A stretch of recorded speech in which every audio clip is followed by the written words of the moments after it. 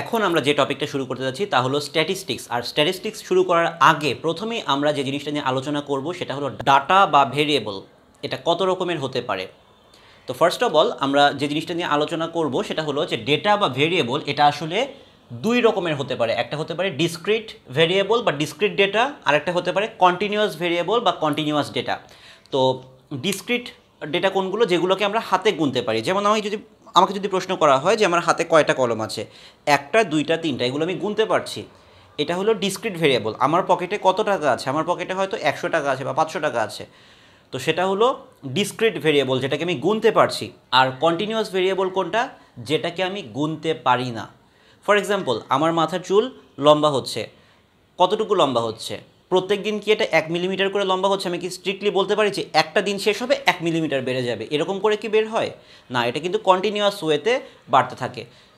ধরো পানি পড়ছে ট্যাপ থেকে, এটা কীভাবে পড়ছে? এটা কি একটা একটা করে পানি পড়ছে নাকি একটা ফ্লো যাচ্ছে? যেগুলো এরকম করে ফ্লো যায়, যেগুলোকে আমরা ডাইরেক্ট গুনতে পারি না, সেগুলো হচ্ছে কন্টিনিউয়াস ভেরিয়েবল। যেমন হচ্ছে একটা গাছ হাইটে বাড়ছে, তোমার চুল লম্বা হচ্ছে, তোমার নখ লম্বা হচ্ছে, তোমার ওজন বাড়ছে, এই জিনিসগুলো, ওজন, হাইট, যে জিনিসগুলো আমরা ডিরেক্টলি গুনতে পারি না বাট মাপতে পারি, সেগুলো হলো কন্টিনিউয়াস ভেরিয়েবলের আন্ডারে। আর যেগুলো আমরা গুনতে পারি, যেমন তোমার কাছে কত টাকা আছে, তোমার কাছে কয়টা বই আছে, সেগুলো হলো ডিসক্রিট ভেরিয়েবল বা discrete data.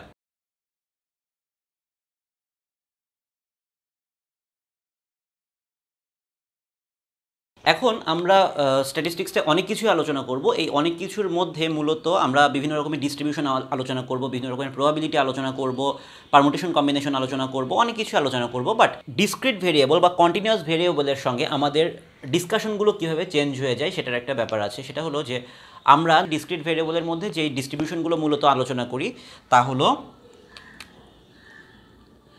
Binomial distribution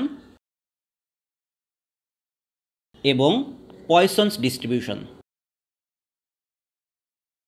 binomial distribution আলোচনা করা হবে S1-এ, আর পয়সনস ডিস্ট্রিবিউশন S2-তে আলোচনা করা হবে। কন্টিনিউয়াস ভেরিয়েবল, এইটাকে রিলেট করে আমরা যে ডিস্ট্রিবিউশনটা ইউজ করব সেটার নাম হলো নর্মাল ডিস্ট্রিবিউশন। এটাকে অনেক ক্ষেত্রে গাউসিয়ান ডিস্ট্রিবিউশনও বলা হয়। এখন আমরা তাহলে এই ভিডিও থেকে কি জানলাম? যে ভেরিয়েবল বা ডেটা দু রকমের হয়, ডিসক্রিট, কন্টিনিউয়াস। ডিসক্রিট কোনগুলো? যেগুলোকে কাউন্ট করা যায়। কন্টিনিউয়াস কোনগুলো? যেগুলোকে কাউন্ট করা যায় না। ডিসক্রিট ভেরিয়েবলের বিভিন্ন প্রবাবিলিটির ক্যালকুলেশনগুলো করার সময় আমরা কোন ডিস্ট্রিবিউশন ইউজ করি? বাইনোমিয়াল ডিস্ট্রিবিউশন এবং পয়সনস ডিস্ট্রিবিউশন। আর কন্টিনিউয়াস ভেরিয়েবলের ক্ষেত্রে আমরা যখন প্রবাবিলিটির ক্যালকুলেশন করি তখন আমরা কোনটা ইউজ করি? নর্মাল ডিস্ট্রিবিউশন বা গাউসিয়ান ডিস্ট্রিবিউশন। এই সব কিছু নেই আমরা সামনের দিকে আস্তে আস্তে আলোচনা শুরু করব।